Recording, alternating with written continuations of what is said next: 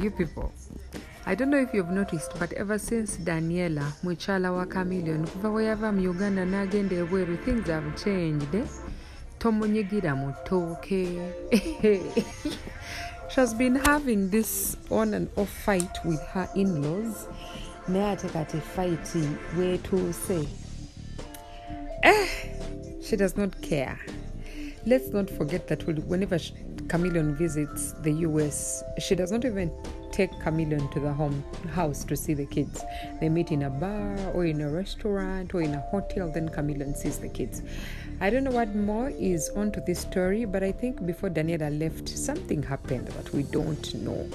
Something might have happened. The other day she was just telling them of how her in-laws were pestering her bagala bana balenzi ate bwe yazala balenzi abanja bayitirira ate ne basaba omuwala.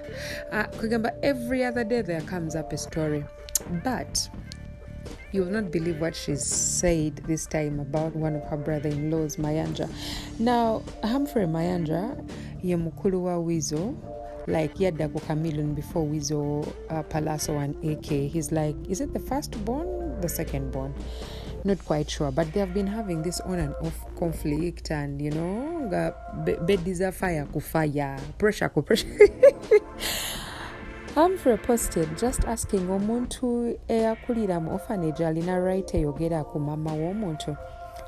Bino byonna byatandika sometime like way back Chala or Wizo when she came out, Samira, when she came out and said she was being beaten, and then after that Namala Nasazamwe Bigambo. So Daniella kept on fighting this girls' war, and then Daniella kept on saying you people were raised badly, bichi. That is why Humphrey is out here also asking that, because Daniella grew up in an orphanage, we all know that. She grew up from Bina, Kuchachi Abakatulichi. Yes, but when the father who was taking care of her in Bina died, yamulekera almost ebintu byonna. Yamulekera ennyumba US, namulekera waneno property mu Uganda, because the man was loaded and was taking care of abaana bangi. So kileka Daniella yali asingamu empisa, though abamu balowooza otherwise, but it is what it is. She's loaded. She's a loaded woman right now. I don't know whether it's because of the being loaded that she's talking, or kuvadabali bamunyiza naenga tafuna the right opportunity to air out her grievances. Well, right now she does not care, and she's giving the Mayanjas a run for their money. Now, when Humphrey posted these things on social media, this is what Daniella said. Dear Humphrey Mayanja, your mother raised the worst sons than an orphanage could even admit in their space. Humphrey, if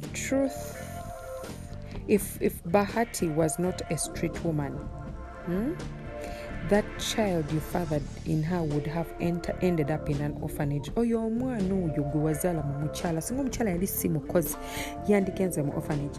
Since you have been an absent dad but deadbeat fathers who just give you sperm and go.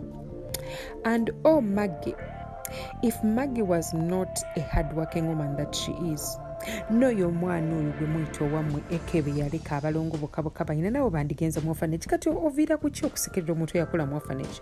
Oh dear Humphrey, growing up in an orphanage got Daniella education, it got her love, it got her manners, and it got her inheritance. Yakongerako inheritance kwegamba nga Daniella linga gamba, what do you have mwinachi?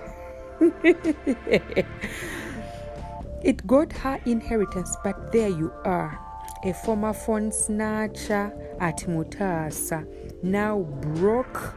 Oh my God. Yet with two of your parents, you grew up from a slum in Kawempe, na kulira mu orphanage ng'enyirira, negwe wakulira mu slum ng'efaanana bwe yagala. How does a 50-year-old man think it's okay to abuse someone because they grew up in an orphanage? How? Like omuntu alina amagezi kino ekintu obeera wakikoze otya? How do you do that? I think Humphrey went a little bit far. And hey, yafunye ekimugwanidde. What do you think? You can let us know about your comments in the comment section. This is Julana256. Thank you so much, guys, for watching. And if you've not yet subscribed to the channel, please go right ahead and subscribe, comment. Yeah, tell us what you think about this story. Daniella Atim. Things have changed with the goddamn Atim. Daniella, I don't even know if she still calls herself Mayanjana. Abalina, if you've not been following, you could look up our other stories. She has always been saying different things about the Mayanjas. Bye for now.